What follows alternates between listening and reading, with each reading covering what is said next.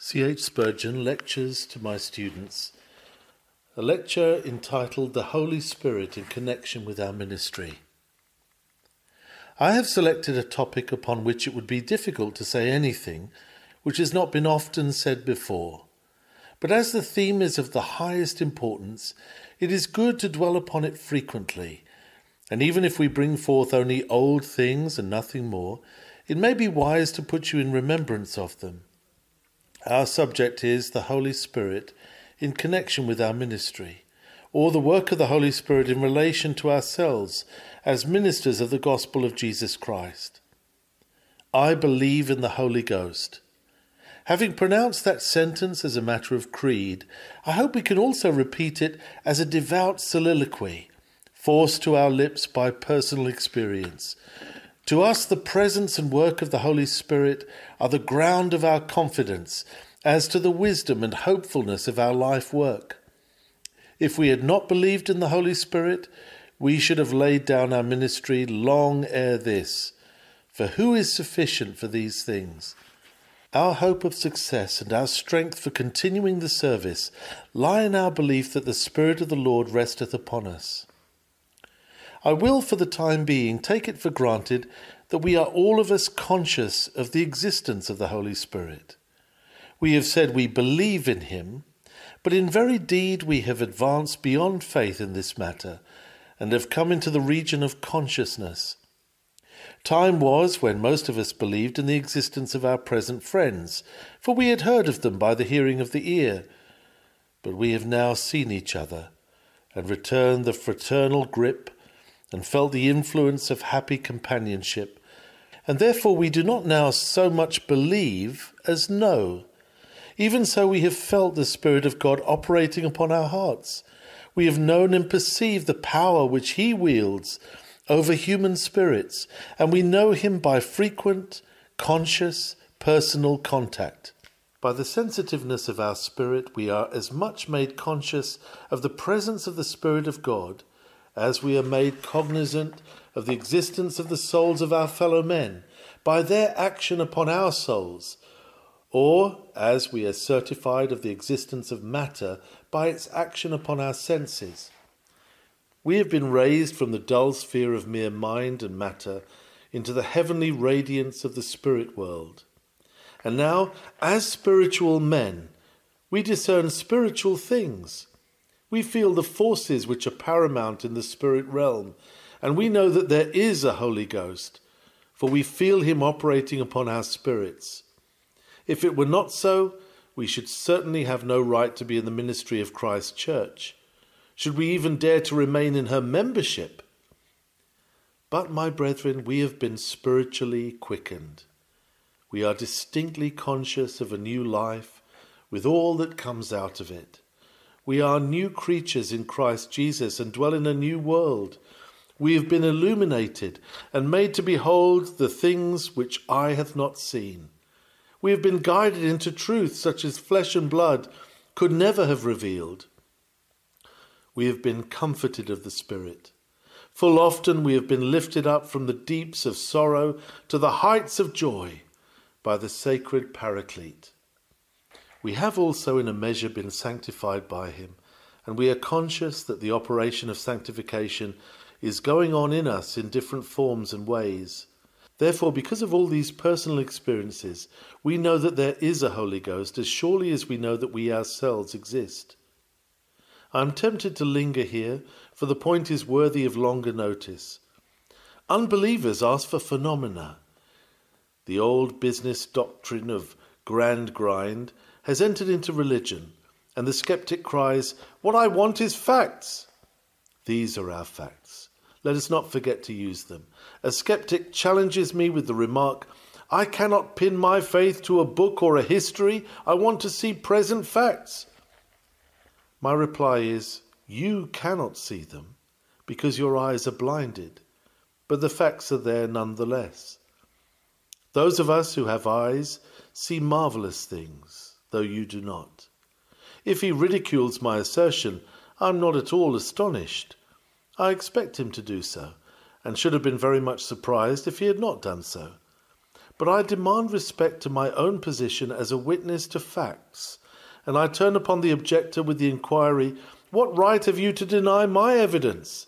If I were a blind man and were told by you that you possessed a faculty called sight, I should be unreasonable if I railed at you as a conceited enthusiast. All you have a right to say is that you can know nothing about it, but you are not authorized to call us all liars or dupes. You may join with revilers of old and declare that the spiritual man is mad, but that does not disprove his statements. Brethren, to me the phenomena which are produced by the Spirit of God demonstrate the truth of the Christian religion as clearly as ever the destruction of Pharaoh at the Red Sea, or the fall of manna in the wilderness, or the water leaping from the smitten rock could have proved to Israel the presence of God in the midst of her tribes. We will now come to the core of our subject. To us as ministers, the Holy Spirit is absolutely essential. Without him, our office is a mere name. We claim no priesthood over and above that which belongs to every child of God, but we are the successors of those who in olden times were moved of God to declare his word, to testify against transgression, and to plead his cause. Unless we have the spirit of the prophets resting upon us, the mantle which we wear is nothing but a rough garment to deceive. We ought to be driven forth with abhorrence from the society of honest men for daring to speak in the name of the Lord if the Spirit of God rests not upon us. We believe ourselves to be spokesmen for Jesus Christ, appointed to continue his witness upon earth. But upon him and his testimony the Spirit of God always rested, and if it does not rest upon us, we are evidently not sent forth into the world as he was. At Pentecost, the commencement of the great work of converting the world was with flaming tongues and a rushing mighty wind, symbols of the presence of the Spirit. If therefore we think to succeed without the Spirit, we are not after the Pentecostal order. If we have not the Spirit which Jesus promised, we cannot perform the commission which Jesus gave.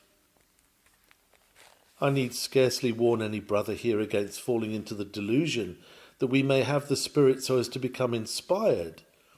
Yet the members of a certain litigious modern sect need to be warned against this folly. They hold that their meetings are under the presidency of the Holy Spirit, concerning which notion I can only say that I have been unable to discover in Holy Scripture either the term or the idea. I do find in the New Testament a body of Corinthians, eminently gifted, fond of speaking and given to party strifes, true representatives of those to whom I allude. But as Paul said of them, I thank God I baptized none of you. So also do I thank the Lord that few of that school have ever been found in our midst.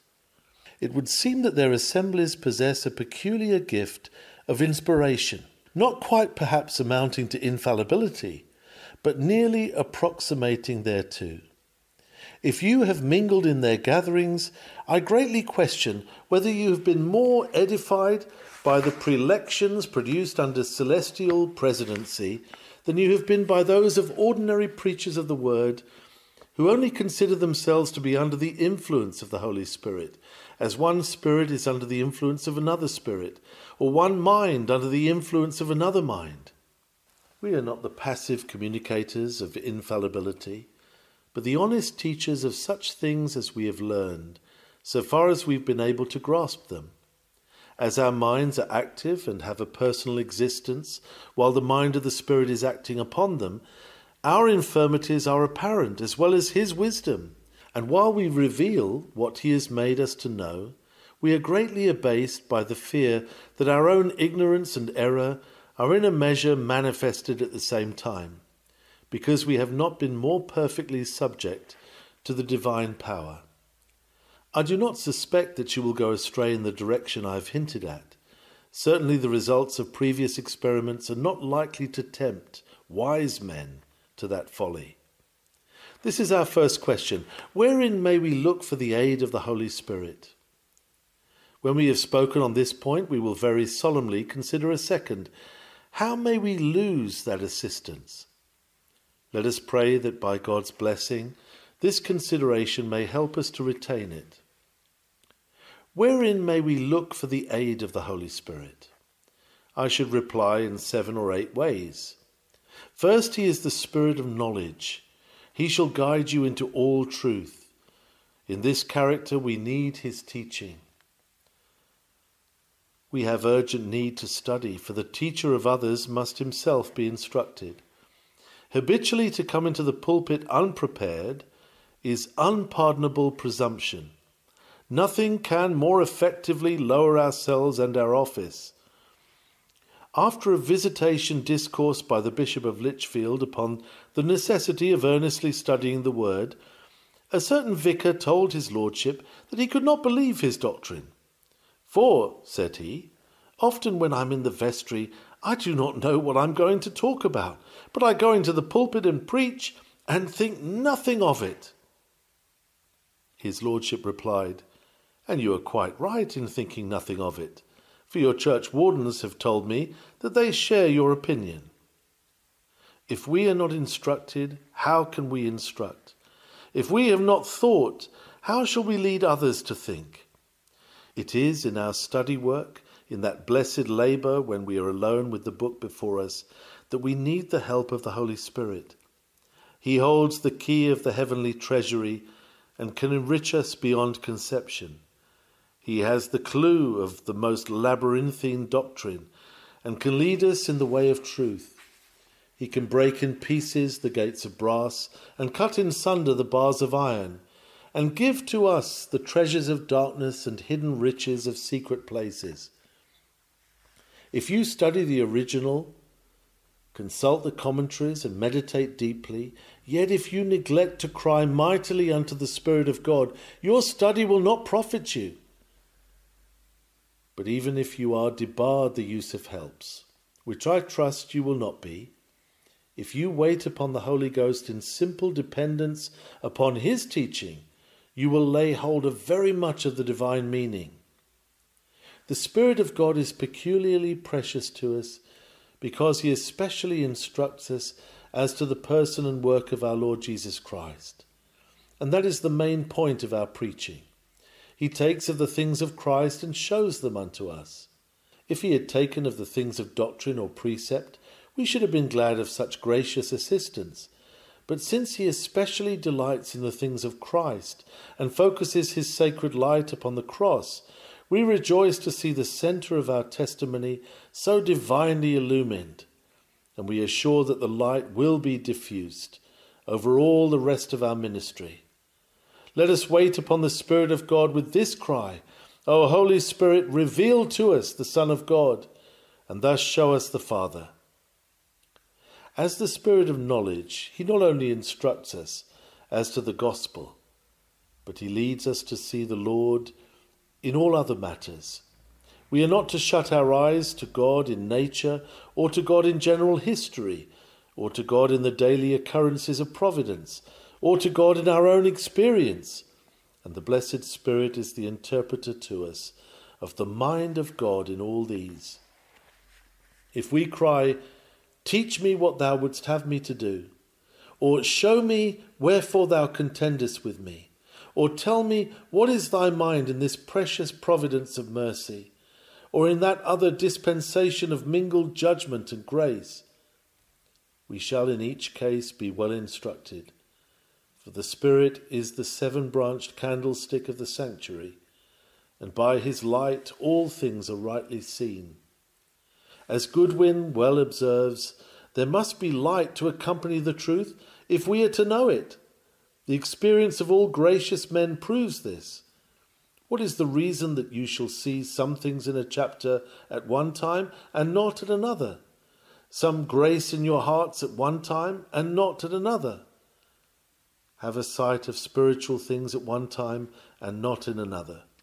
The eye is the same, but it is the Holy Ghost that openeth and shutteth this dark lantern, as I may so call it, as he openeth it wider, or contracts it, or shutteth it narrower, so do we see more or less, and sometimes he shutteth it wholly, and then the soul is in darkness, though it have never so good an eye. Beloved brethren, wait upon him for this light, or you will abide in darkness and become blind leaders of the blind. In the second place, the Spirit is called the Spirit of wisdom, and we greatly need him in that capacity, for knowledge may be dangerous if unaccompanied with wisdom, which is the art of rightly using what we know. Rightly to divide the word of God is as important as fully to understand it. For some who have evidently understood a part of the gospel have given undue prominence to that one portion of it, and have therefore exhibited a distorted Christianity, to the injury of those who have received it, since they in their turn have exhibited a distorted character in consequence thereof. A man's nose is a prominent feature in his face, but it is possible to make it so large that eyes and mouth and everything else are thrown into insignificance, and the drawing is a caricature and not a portrait. So certain important doctrines of the gospel can be so proclaimed in excess as to throw the rest of truth into the shade, and the preaching is no longer the gospel in its natural beauty, but a caricature of the truth, of which caricature, however, let me say, some people seem to be mightily fond. The Spirit of God will teach you the use of the sacrificial knife to divide the offerings, and he will show you how to use the balances of the sanctuary so as to weigh out and mix the precious spices in their proper quantities. Every experienced preacher feels this to be of the utmost moment, and it is well if he is able to resist all temptation to neglect it. Alas, some of our hearers do not desire to hear the whole counsel of God. They have their favourite doctrines, and would have us silent on all besides. Many are like the Scotchwoman, who after hearing a sermon said, "It was very well if it hadn't been for the trash of duties at the hither end." There are brethren of that kind. They enjoy the comforting part, the promises and the doctrines, but practical holiness must scarcely be touched upon. Faithfulness requires us to give a foursquare gospel, from which nothing is omitted and in which nothing is exaggerated, and for this much wisdom is requisite. I gravely question whether any of us have so much of this wisdom as we need. We are probably afflicted by some inexcusable partialities and unjustifiable leanings. Let us search them out and have done with them. We may be conscious of having passed by certain texts, not because we do not understand them, which might be justifiable, but because we do understand them and hardly like to say what they have taught us, or because there may be some imperfection in ourselves, or some prejudice among our hearers, which those texts would reveal too clearly for our comfort. Such sinful silence must be ended forthwith. To be wise stewards and bring forth the right portions of meat for our Master's household, we need thy teachings, O Spirit of the Lord. Nor is this all. For even if we know how rightly to divide the word of God, we want wisdom in the selection of the particular part of truth which is most applicable to the season and to the people assembled, and equal discretion in the tone and manner in which the doctrine shall be presented. I believe that many brethren who preach human responsibility deliver themselves in so legal a manner as to disgust all those who love the doctrines of grace. On the other hand, I fear that many have preached the sovereignty of God in such a way as to drive all persons who believe in man's free agency entirely away from the Calvinistic side. We should not hide truth for a moment, but we should have wisdom so as to preach it, that there shall be no needless jarring or offending, but a gradual enlightenment of those who cannot see it at all, and a leading of weaker brethren into the full circle of gospel doctrine. Brethren, we also need wisdom in the way of putting things to different people. You can cast a man down with the very truth which was intended to build him up. You can sicken a man with the honey with which you meant to sweeten his mouth. The great mercy of God has been preached unguardedly and has led hundreds into licentiousness. And, on the other hand, the terrors of the Lord have been occasionally fulminated with such violence that they have driven men into despair, and so into a settled defiance of the Most High. Wisdom is profitable to direct, and he who hath it brings forth each truth in its season, dressed in its most appropriate garments. Who can give us this wisdom but the blessed Spirit? O my brethren, see to it that in lowliest reverence you wait for his direction. Thirdly, we need the Spirit in another manner, namely as the live coal from off the altar, touching our lips, so that when we have knowledge and wisdom to select the fitting portion of truth, we may enjoy freedom of utterance when we come to deliver it. Lo, this hath touched thy lips. Oh, how gloriously a man speaks when his lips are blistered with the live coal from the altar, feeling the burning power of the truth not only in his inmost soul, but on the very lip with which he is speaking. Mark at such times how his very utterance quivers. Did you ever notice in the prayer meeting just now, in two of the suppliant brethren, how their tones were tremulous and their bodily frames were quivering, because not only were their hearts touched, as I hope all our hearts were, but their lips were touched and their speech was thereby affected. Brethren, we need the Spirit of God to open our mouths, that we may show forth the praise of the Lord, or else we shall not speak with power. We need the divine influence to keep us back from saying many things which, if they actually left our tongue, would mar our message. Those of us who are endowed with the dangerous gift of humour have need sometimes to stop and take the word out of our mouth and look at it and see whether it is quite to edification. And those whose previous lives have borne them among the coarse and the rough had need watch with lynx eyes against indelicacy.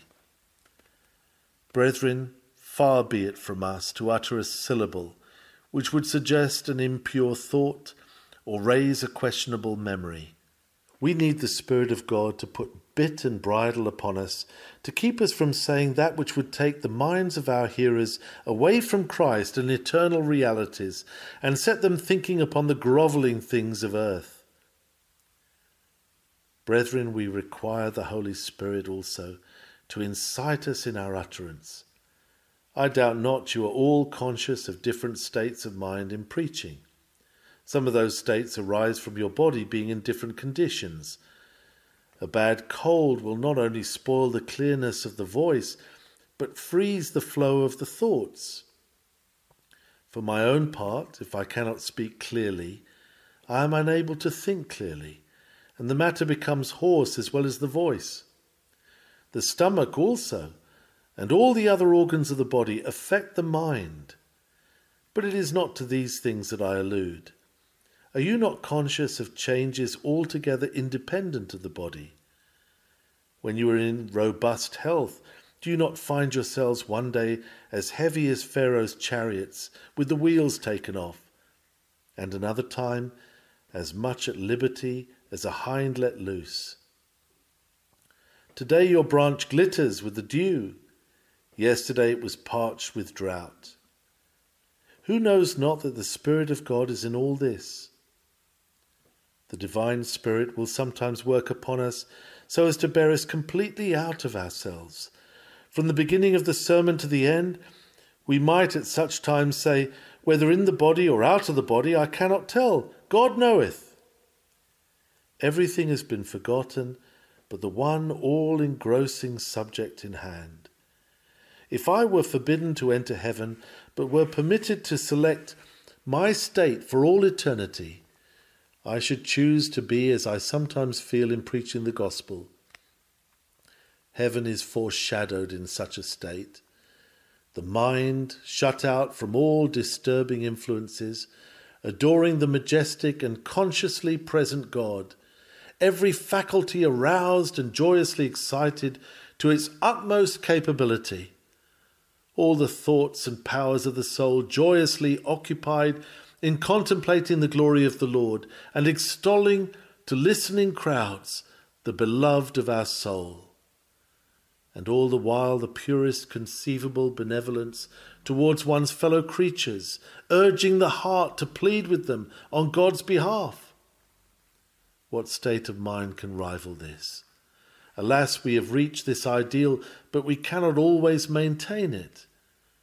For we know also what it is to preach in chains or beat the air. We may not attribute holy and happy changes in our ministry to anything less than the action of the Holy Spirit upon our souls. I am sure the Holy Spirit does so work. Often and often, when I have had doubts suggested by the infidel, I've been able to fling them to the winds with utter scorn, because I am distinctly conscious of a power working upon me when I am speaking in the name of the Lord, infinitely transcending any personal power of fluency, and far surpassing any energy derived from excitement, such as I have felt when delivering a secular lecture or making a speech. So utterly distinct from such power that I am quite certain it is not of the same order or class as the enthusiasm of the politician or the glow of the orator. May we full often feel the divine energy and speak with power. But then, fourthly, the Spirit of God acts also as an anointing oil, and this relates to the entire delivery, not to the utterance merely from the mouth, but to the whole delivery of the discourse. He can make you feel your subject till it thrills you, and you become depressed by it, so as to be crushed into the earth, or elevated by it, so as to be borne upon its eagle wings, making you feel, besides your subject, your object, till you yearn for the conversion of men and for the uplifting of Christians to something nobler than they have known as yet. At the same time, another feeling is with you, namely an intense desire that God may be glorified through the truth which you are delivering. You are conscious of a deep sympathy with the people to whom you are speaking, making you mourn over some of them because they know so little, and over others because they have known much but have rejected it. You look into some faces, and your heart silently says, "The dew is dripping there." And turning to others, you sorrowfully perceive that they are as Gilboa's dewless mountain. All this will be going on during the discourse. We cannot tell how many thoughts traverse the mind at once. I once counted 8 sets of thoughts which were going on in my brain simultaneously, or at least within the space of the same second. I was preaching the gospel with all my might, but could not help feeling for a lady who was evidently about to faint, and also looking out for our brother who opens the windows, that he might give us more air. I was thinking of that illustration which I had omitted under the first head, casting the form of the second division, and wondering if A felt my rebuke, and praying that B might get comfort from the consoling observation, and at the same time praising God for my own personal enjoyment of the truth I was proclaiming. Some interpreters consider the cherubim with their 4 faces to be emblems of ministers, and assuredly I see no difficulty in the quadruple form. For the sacred Spirit can multiply our mental states and make us many times the men we are by nature. How much he can make of us and how grandly he can elevate us, I will not dare to surmise. Certainly he can do exceeding abundantly above what we ask or even think. Especially is it the Holy Spirit's work to maintain us in a devotional frame of mind whilst we are discoursing. This is a condition to be greatly coveted, to continue praying while you are preoccupied with preaching, to do the Lord's commandments, hearkening unto the voice of his word, to keep the eye on the throne and the wing in perpetual motion. I hope we know what this means. I'm sure we know, or may soon experience its opposite, namely the evil of preaching in an undevotional spirit. What can be worse than to speak under the influence of a proud or angry spirit? What more weakening than to preach in an unbelieving spirit? But oh, to burn in our secret heart while we blaze before the eyes of others. This is the work of the Spirit of God. Work it in us, O adorable Comforter. In our pulpits we need the spirit of dependence to be mixed with that of devotion, so that all along, from the first word to the last syllable, we may be looking up to the strong for strength. It is well to feel that though you have continued up to the present point, yet if the Holy Spirit were to leave you, you would play the fool ere the sermon closed. Looking to the hills whence cometh your help, all the sermon through, with absolute dependence upon God, you will preach in a brave, confident spirit all the while. Perhaps I was wrong to say brave, for it is not a brave thing to trust God. To true believers, it is a simple matter of sweet necessity. How can they help trusting him? Wherefore should they doubt their ever faithful friend?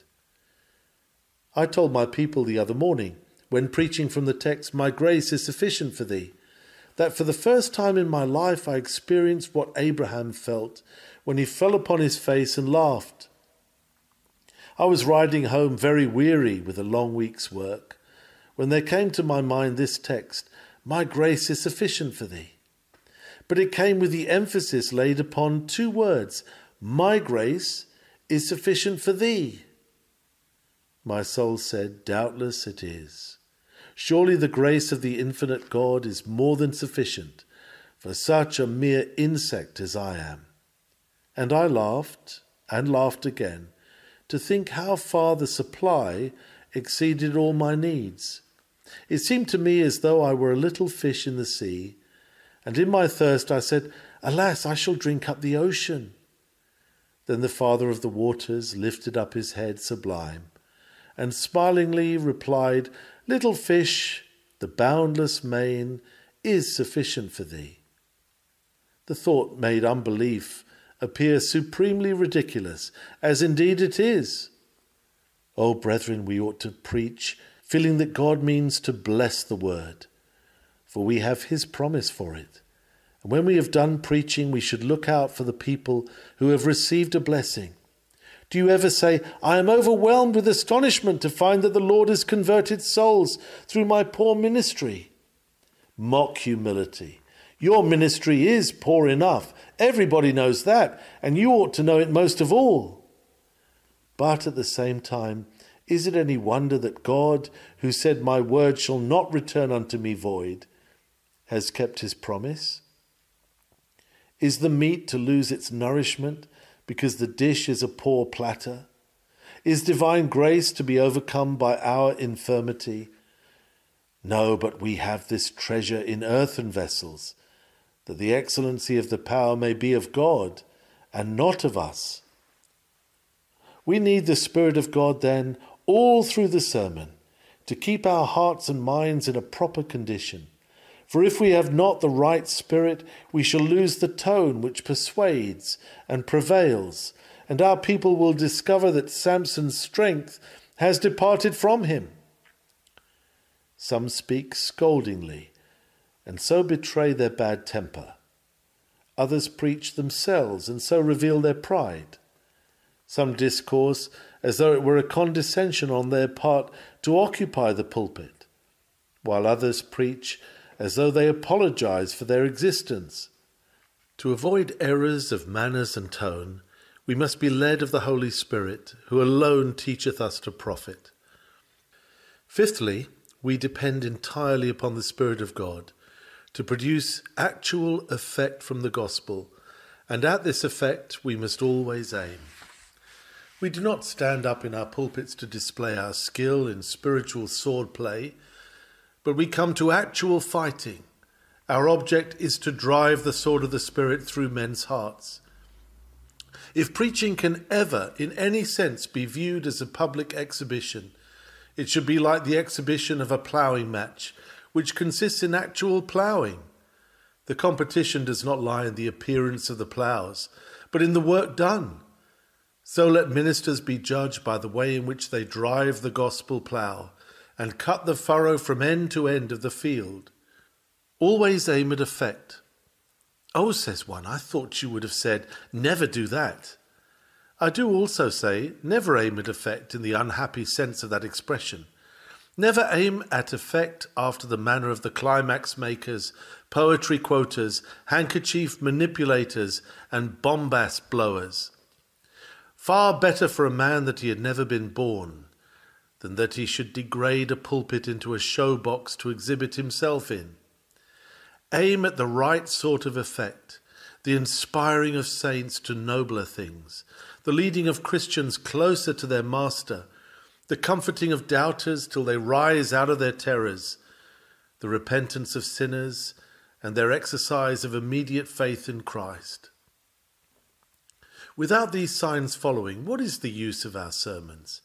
It would be a miserable thing to have to say with a certain archbishop, I have passed through many places of honour and trust, both in church and state, more than any of my order in England for 70 years before.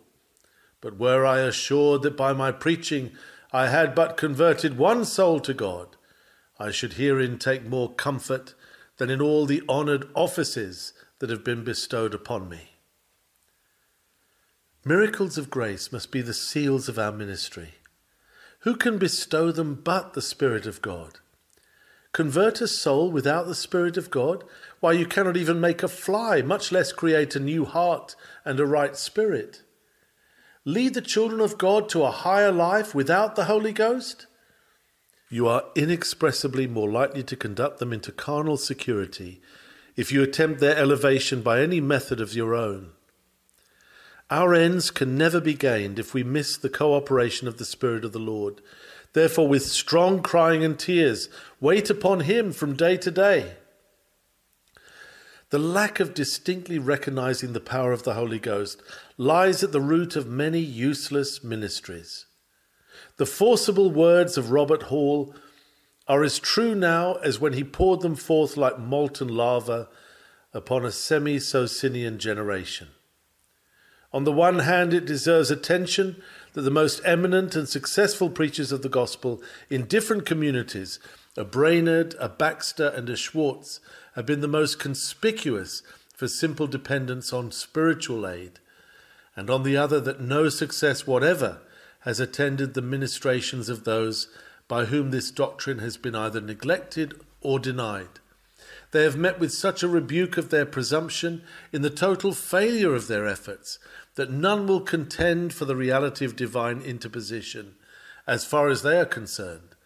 For when has the arm of the Lord been revealed to those pretended teachers of Christianity who believe there is no such arm? We must leave them to labour in a field respecting which God has commanded the clouds not to rain upon it. As if conscious of this, of late they have turned their efforts into a new channel, and despairing of the conversion of sinners, have confined themselves to the seduction of the faithful, in which, it must be confessed, they have acted in a manner perfectly consistent with their principles, the propagation of heresy requiring at least no divine assistance. Thus spoke Robert Hall. Next we read the Spirit of God as the Spirit of supplications, who maketh intercession for the saints according to the will of God. A very important part of our lives consists in praying in the Holy Ghost, and that minister who does not think so had better escape from his ministry. Abundant prayer must go with earnest preaching. We cannot be always on the knees of the body, but the soul should never leave the posture of devotion. The habit of prayer is good, but the spirit of prayer is better. Regular retirement is to be maintained, but continued communion with God is to be our aim. As a rule, we ministers ought never to be many minutes without actually lifting up our hearts in prayer. Some of us could honestly say that we are seldom a quarter of an hour without speaking to God, and that not as a duty but as an instinct, a habit of the new nature for which we claim no more credit than a babe does for crying after its mother. How could we do otherwise? Now, if we are to be much in the spirit of prayer, we need secret oil to be poured upon the sacred fire of our heart's devotion. We want to be again and again visited by the spirit of grace and of supplications. As to our prayers in public, let it never be truthfully said that they are official, formal and cold. Yet they will be so if the supply of the Spirit be scant. Those who use a liturgy I judge not, but to those who are accustomed to free prayer I say, you cannot pray acceptably in public year after year without the Spirit of God. Dead praying will become offensive to the people long before that time. What then? When shall our help come? Certain weaklings have said, let us have a liturgy. Rather than seek divine aid, they will go down to Egypt for help. Rather than be dependent upon the Spirit of God, they will pray by a book. For my part, if I cannot pray, I would rather know it and groan over my soul's barrenness till the Lord shall again visit me with the fruitfulness of devotion. If you are filled with the Spirit, you will be glad to throw off all formal fetters, that you may commit yourself to the sacred current, to be borne along till you find waters to swim in. Sometimes you will enjoy closer fellowship with God in prayer in the pulpit than you have known anywhere else. To me, my greatest secrecy in prayer has often been in public. My truest loneliness with God has occurred to me while pleading in the midst of thousands. I have opened my eyes at the close of a prayer and come back to the assembly with a sort of shock at finding myself upon earth and among men. Such seasons are not at our command, neither can we raise ourselves into such conditions by any preparations or efforts. How blessed they are both to the minister and his people, no tongue can tell. How full of power and blessing habitual prayerfulness must also be, I cannot here pause to declare, but for it all we must look to the Holy Spirit, and blessed be God we shall not look in vain, for it is especially said of him that he helpeth our infirmities in prayer. Furthermore, it is important that we be under the influence of the Holy Ghost, as he is the Spirit of holiness. For a very considerable and essential part of Christian ministry lies in example. Our people take much note of what we say out of the pulpit and what we do in the social circle and elsewhere. Do you find it easy, my brethren, to be saints? Such saints that others may regard you as examples? We ought to be such husbands that every husband in the parish may safely be such as we are. Is it so? We ought to be the best of fathers. Alas, some ministers, to my knowledge, are far from this. For as to their families, they have kept the vineyards of others, but their own vineyards they have not kept. Their children are neglected and do not grow up as a godly seed. Is it so with yours? In our converse with our fellow men, are we blameless and harmless, the sons of God without rebuke? Such we ought to be. I admire Mr. Whitfield's reasons for always having his linen scrupulously clean. No, no, he would say, these are not trifles. A minister must be without spot even in his garments if he can. Purity cannot be carried too far in a minister. You have known an unhappy brother bespatter himself, and you have affectionately aided in removing the spots. But you have felt that it would have been better had the garments been always white. Oh, to keep ourselves unspotted from the world. How can this be in such a scene of temptation and with such besetting sins, unless we are preserved by superior power? If you are to walk in all holiness and purity, as becometh ministers of the gospel, you must be daily baptized into the Spirit of God. Once again, we need the Spirit as a spirit of discernment, for he knows the minds of men as he knows the mind of God. And we need this very much in dealing with difficult characters. There are in this world some persons who might possibly be allowed to preach, but they should never be suffered to become pastors. They have a mental or spiritual disqualification. In the church of San Zeno at Verona, I saw the statue of that saint in a sitting posture, and the artist has given him knees so short that he has no lap whatever, so that he could not have been a nursing father. I fear there are many others who labour under a similar disability. They cannot bring their minds to enter heartily into the pastoral care. They can dogmatize upon a doctrine and controvert upon an ordinance, but as to sympathizing with an experience, it is far from them. Cold comfort can such render to afflicted consciences. Their advice will be equally valuable with that of the Highlander, who is reported to have seen an Englishman sinking in a bog in Ben Nevis. "I am sinking," cried the traveller. "Can you tell me how to get out?" The Highlander calmly replied, "I think it is likely you never will," and walked away. We have known ministers of that kind, puzzled and almost annoyed with sinners struggling in the slough of despond. If you and I, untrained in the shepherd's art, were placed among the ewes and young lambs in the early spring, what should we do with them? In some such perplexity are those found who have never been taught of the Holy Spirit how to care for the souls of men. May his instructions save us from such wretched incompetence. Moreover, brethren, whatever our tenderness of heart or loving anxiety, we shall not know how to deal with the vast variety of cases unless the Spirit of God shall direct us. For no two individuals are alike, and even the same case will require different treatment at different times. At one period it may be best to console, at another to rebuke, and the person with whom you sympathized even to tears today may need that you confront him with a frown tomorrow for trifling with the consolation which you presented. Those who bind up the broken-hearted and set free the captives must have the Spirit of the Lord upon them. In the oversight and guidance of a church, the Spirit's aid is needed. At bottom, the chief reason for secession from our denomination has been the difficulty arising out of our church government. It is said to tend to the unrest of the ministry. Doubtless it is very trying to those who crave for the dignity of officialism and must need to be Sir Oracles before whom not a dog must bark. Those who are no more capable of ruling than mere babes are the very persons who have the greatest thirst for authority, and finding little of it awarded to them in these parts, they seek other regions.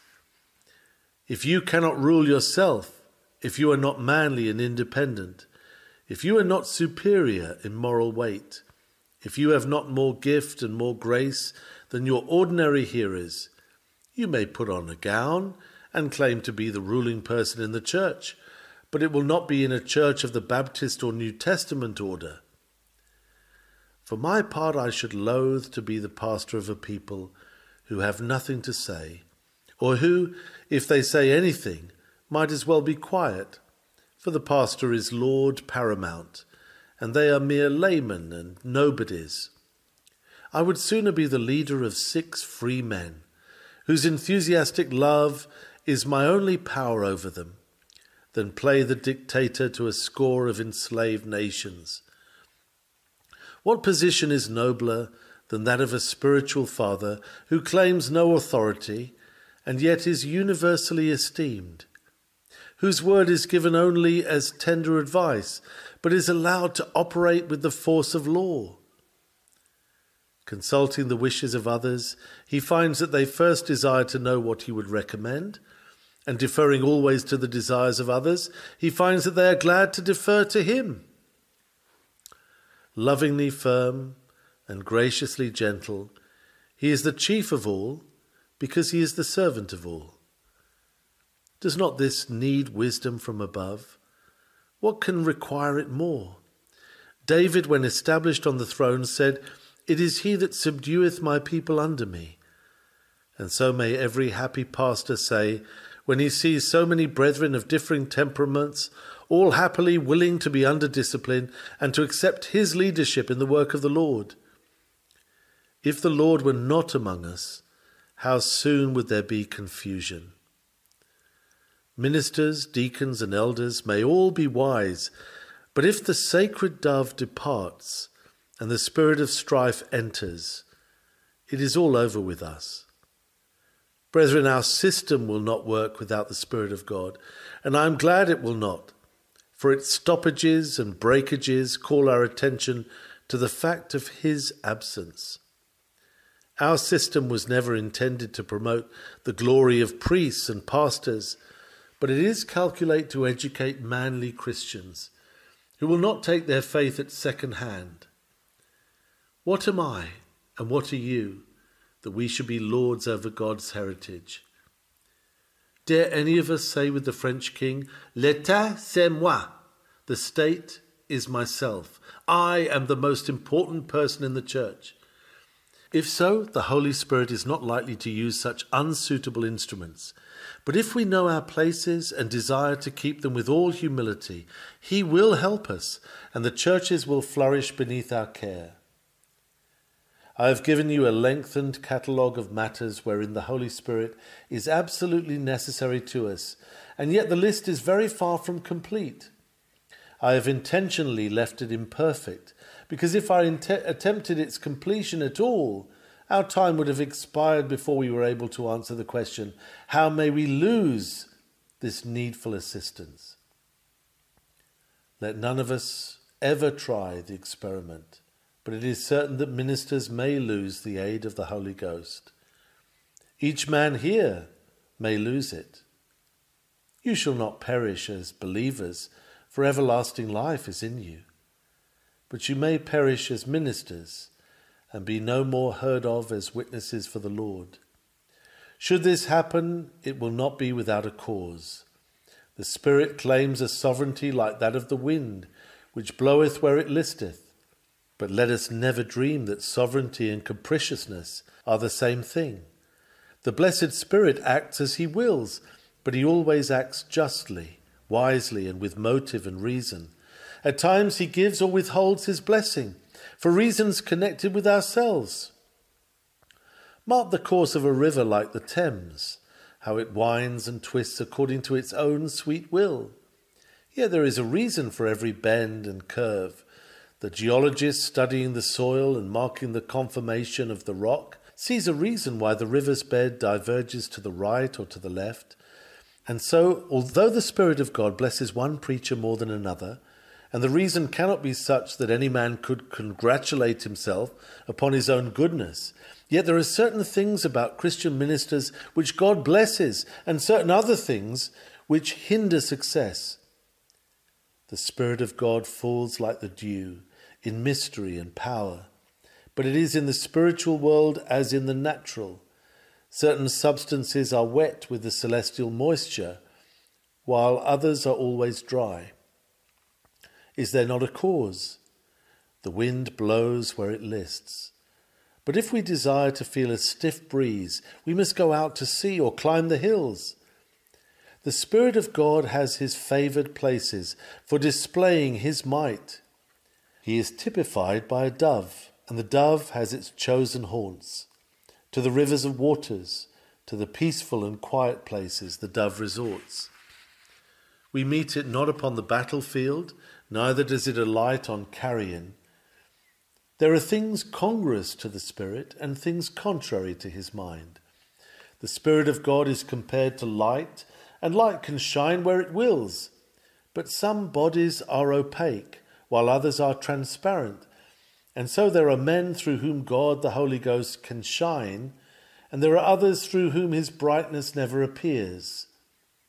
Thus then it can be shown that the Holy Ghost, though he be the free Spirit of God, is by no means capricious in his operations. But, dear brethren, the Spirit of God may be grieved and vexed, and even resisted. To deny this is to oppose the constant testimony of Scripture. Worst of all, we may do despite to him, and so insult him that he will speak no more by us, but leave us as he left King Saul of old.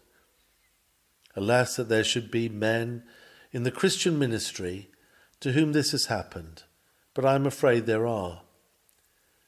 Brethren, what are those evils which will grieve the Spirit? I answer, anything that would have disqualified you as an ordinary Christian for communion with God also disqualifies you for feeling the extraordinary power of the Holy Spirit as a minister. But apart from that, there are special hindrances. Among the first, we must mention a want of sensitiveness, or that unfeeling condition which arises from disobeying the Spirit's influences.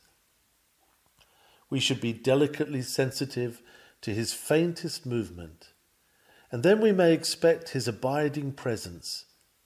But if we are as the horse and as the mule, which have no understanding, we shall feel the whip, but we shall not enjoy the tender influences of the Comforter. Another grieving fault is the want of truthfulness. When a great musician takes a guitar or touches a harp and finds that the notes are false, he stays his hand. Some men's souls are not honest. They are sophistical and double-minded. Christ's Spirit will not be an accomplice with men in the wretched business of shuffling and deceiving. Does it really come to this, that you preach certain doctrines not because you believe them, but because your congregation expects you to do so? Are you biding your time till you can, without risk, renounce your present creed and tell out what your dastardly mind really holds to be true?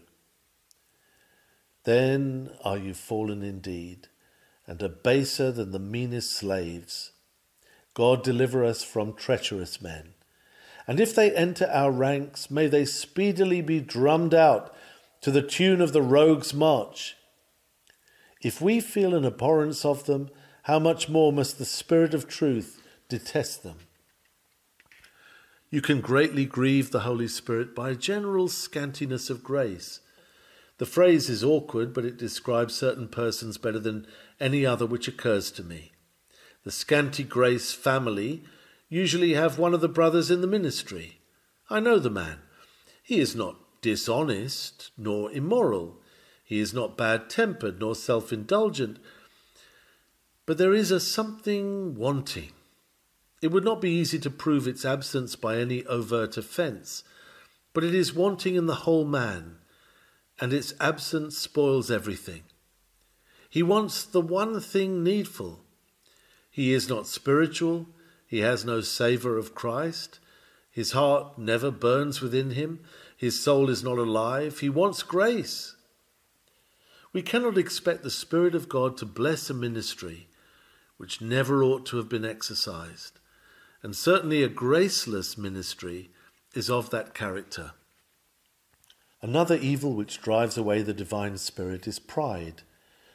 The way to be very great is to be very little. To be very noteworthy in your own esteem is to be unnoticed of God. If you must needs dwell upon the high places of the earth, you shall find the mountain summits cold and barren. The Lord dwells with the lowly, but he knows the proud afar off. The Holy Ghost is also vexed by laziness. I cannot imagine the Spirit waiting at the door of a sluggard and supplying the deficiencies created by indolence. Sloth in the cause of the Redeemer is a vice for which no excuse can be invented. We ourselves feel our flesh creep when we see the dilatory movements of sluggards, and we may be sure that the active Spirit is equally vexed with those who trifle in the work of the Lord. Neglect of private prayer and many other evils will produce the same unhappy result.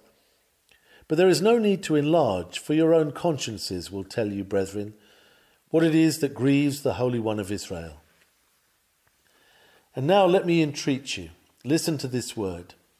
Do you know what may happen if the Spirit of God be greatly grieved and depart from us? There are two suppositions. The first is that we never were God's true servants at all, but were only temporarily used by him as Balaam was, and even the ass on which he rode. Suppose, brethren, that you and I go on comfortably preaching a while, and are neither suspected by ourselves nor others to be destitute of the Spirit of God. Our ministry may all come to an end on a sudden, and we may come to an end with it. We may be smitten down in our prime, as were Nadab and Abihu, no more to be seen ministering before the Lord, or removed in riper years, like Hophni and Phinehas, no longer to serve in the tabernacle of the congregation. We have no inspired analyst to record for us the sudden cutting off of promising men. But if we had, it may be we should read with terror of zeal sustained by strong drink, of public Phariseeism associated with secret defilement, of avowed orthodoxy concealing absolute infidelity, or some other form of strange fire presented upon the altar till the Lord would endure it no more, and cut off the offenders with a sudden stroke. Shall this terrible doom happen to any one of us? Alas, I have seen some deserted by the Holy Spirit as Saul was. It is written that the Spirit of God came upon Saul, but he was faithless to the divine influence, and it departed, and an evil spirit occupied its place. See how the deserted preacher moodily plays the cynic, criticizes all others, and hurls the javelin of distraction at a better man than himself.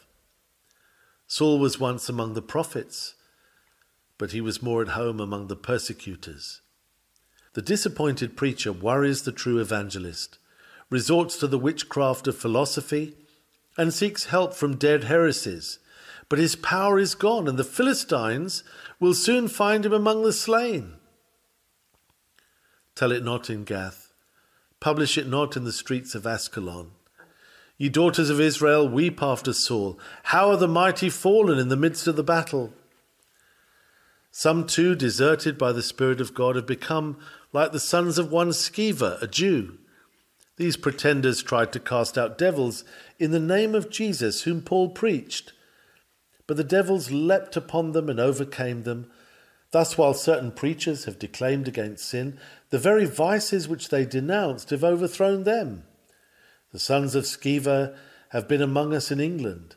The devils of drunkenness have prevailed over the very man who denounced the bewitching cup, and the demon of unchastity has leaped upon the preacher who applauded purity. If the Holy Ghost be absent, ours is of all positions the most perilous. Therefore let us beware. Alas, some ministers become like Balaam. He was a prophet, was he not? Did he not speak in the name of the Lord? Is he not called the man whose eyes are opened, which saw the vision of the Almighty? Yet Balaam fought against Israel, and cunningly devised a scheme by which the chosen people might be overthrown. Ministers of the gospel have become papists, infidels, and free thinkers, and plotted the destruction of what they once professed to prize. We may be apostles, and yet, like Judas, turn out to be sons of perdition. Woe unto us if this be the case. Brethren, I will assume that we really are the children of God. And what then?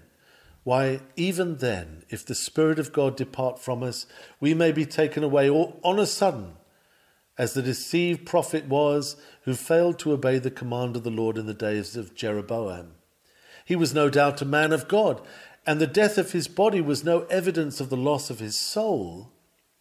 But he broke away from what he knew to be the command of God, given especially to himself, and his ministry ended there and then, for a lion met him by the way and slew him. May the Holy Spirit preserve us from deceivers and keep us true to the voice of God. Worse still, we may reproduce the life of Samson, upon whom the Spirit of God came in the camps of Dan. But in Delilah's lap he lost his strength, and in the dungeon he lost his eyes.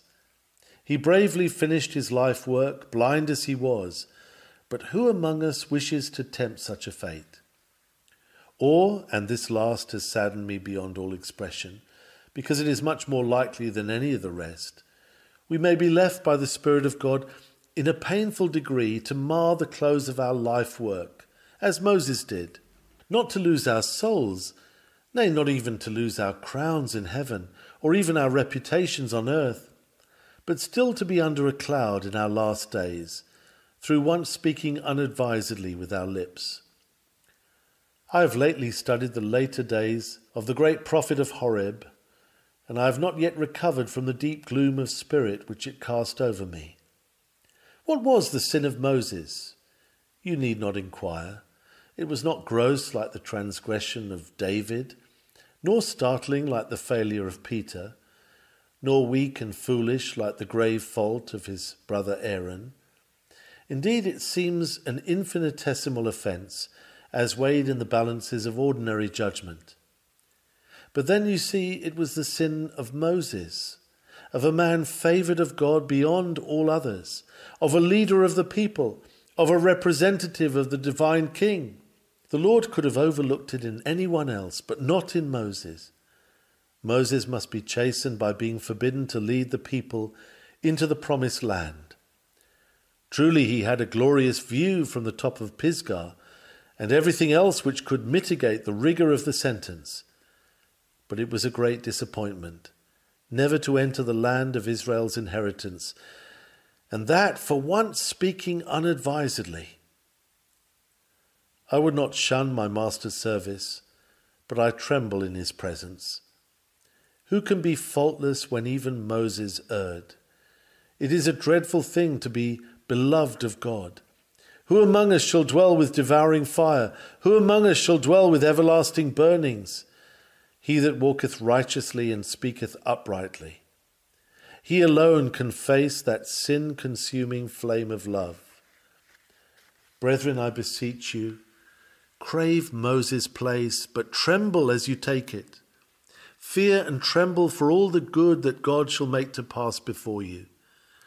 When you are fullest of the fruits of the Spirit, bow lowest before the throne, and serve the Lord with fear. The Lord our God is a jealous God. Remember that God has come unto us, not to exalt us, but to exalt himself. And we must see to it that his glory is the one sole object of all that we do. He must increase and I must decrease. Oh, may God bring us to this and make us walk very carefully and humbly before him. God will search us and try us, for judgment begins with his own house, and in that house it begins with his ministers. Will any of us be found wanting? Shall the pit of hell draw a portion of its wretched inhabitants from among our band of pastors? Terrible will be the doom of a fallen preacher. His condemnation will astonish common transgressors. Hell from beneath is moved for thee to meet thee at thy coming. All they shall speak and say unto thee, Art thou also become weak as we? Art thou become like unto us? Oh, for the Spirit of God to make and keep us alive unto God, faithful to our office and useful to our generation, and clear of the blood of men's souls. Amen.